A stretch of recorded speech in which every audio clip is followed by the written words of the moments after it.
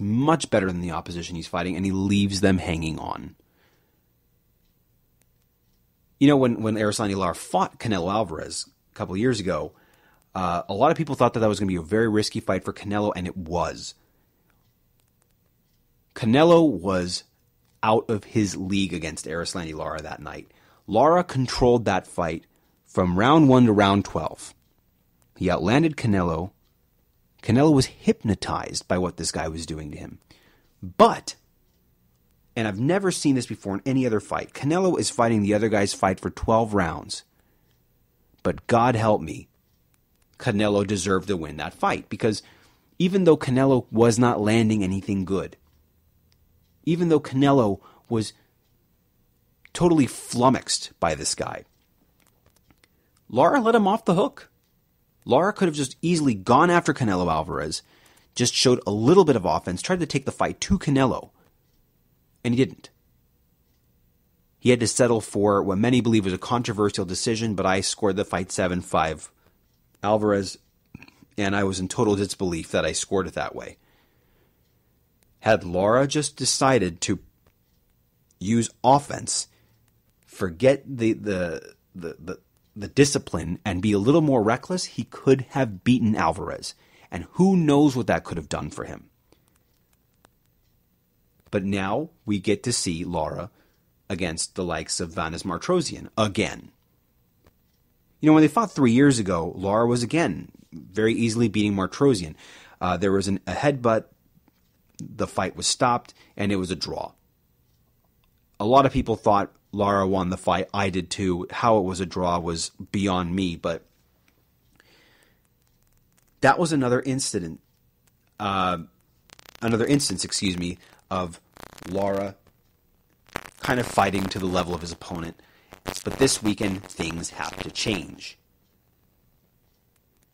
If Erislandy Lara is main eventing a card, he has to do what main event fighters do. He has to entertain.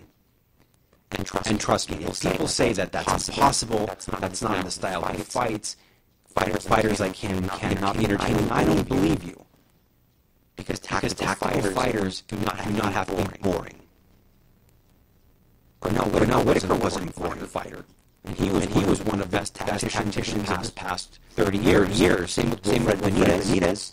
A counter-puncher, he made sure, and he was incredibly entertaining to watch. He was a pretty good scratch in his career. People may hate Floyd Mayweather, but Floyd Mayweather does not fight in any way, shape, or form like Erislandy Lara does. His fight is far more entertaining by comparison. Ivan Calderon, who was a fighter who was fighting in the very, very, very lightweight classes. Even though he couldn't break an egg, he couldn't knock a glass of water off the table. He was so light-fisted, had to rely on his brains and his knowledge more than his brawn. He could scrap. He really could. Erislandy Lara and Guillermo Rigondeuax are two fighters that are just too good for their own good, and they are too stubborn to understand what it means to fight on a professional level, despite their success thus far. Now that can all change. They have the opportunity. They have the resources. All they need to do is perform. There should be no reason why Erislandy Lara doesn't go up against Martirosyan this weekend. He knows what Martirosyan is going to bring, and he can drown him. He can beat Vanes up.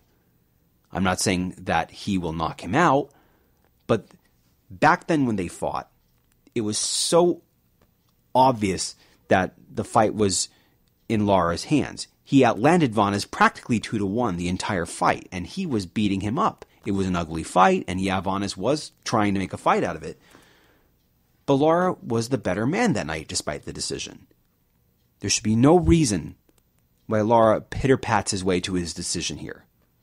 If he wants to fight Gennady Golovkin or Daniel Jacobs, he needs to make that fight happen by demand of the public, not by just hoping his promoter will do him a solid. Guillermo Rigondeuax, if he wants to get fights with Leo Santa Cruz, Carl Frampton, Scott Quigg, a rematch with Donaire, he's going to need to make the people want that fight. And he's not going to do that fighting the way he does. As good as they are, they can be better. Not from a skill point of view, from an entertainment point of view. And until then, hardcore fight fans can continue to appreciate the art, just like people who love lawns can just appreciate watching the grass grow. But for the rest of us, there's nothing fun about this. If they are not going to do what they are supposed to do and entertain the public with all the skill that they have, and they do have that much skill to entertain us, then they shouldn't be given these main event cards. They shouldn't be taking the spotlight away from younger fighters who can entertain, who are just as dynamic and far more entertaining. Maybe it's not fair because if you believe in the merit system, then Lara should be getting a fight with the likes of Golovkin. And Guillermo Rigondeaux should be number one pound-for-pound fighter in the world, and everybody should be lining up to face him, but that's just not how the sport works. Skill takes a backseat to entertainment, and the best fighters can even those out hand by hand. Mayweather was not the most entertaining fighter in the world, but he brought something to his game that made people want to watch him, a personality perhaps. Pernell Whitaker, maybe he was one of the best defensive fighters ever, but when he had to turn it up, he'd turn it up. He would not have let a guy like Delvin Rodriguez go 12 rounds with him. And with the level of opponents Rigondeaux has gone, he wouldn't allow that competition to pull his stock down and make him a liability in terms of a promoter standpoint. But that's the way the cookie crumbles here. Their fate is in their hands, and when it comes to fighters, that's as true as it's ever been. Fighters have the fate in their own hands. Lara deserves better, so does Rigondeaux. But deserve's got nothing to do with it. Because if no one wants to see them fight, then they will fight. It's simple as that. Maybe this weekend, Erislandy Lara will get the idea. Maybe later this year, when Guillermo Rigondeaux faces off against Jamie McDonnell, maybe he'll get the idea. And maybe if they get the idea so good to the point where they become an entirely different kind of fighter, maybe the people will just be demanding to see them. And that will be a reversal of fortune that will be as unprecedented and unpredicted as anything in the sport. But for the time being, we'll just have to strap in and enjoy the ride, or rather not. Again, at least we have the Charlo brothers fighting this weekend.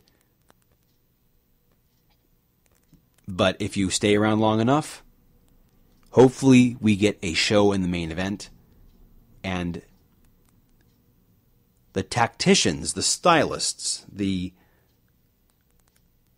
professors of the sport have their time to shine.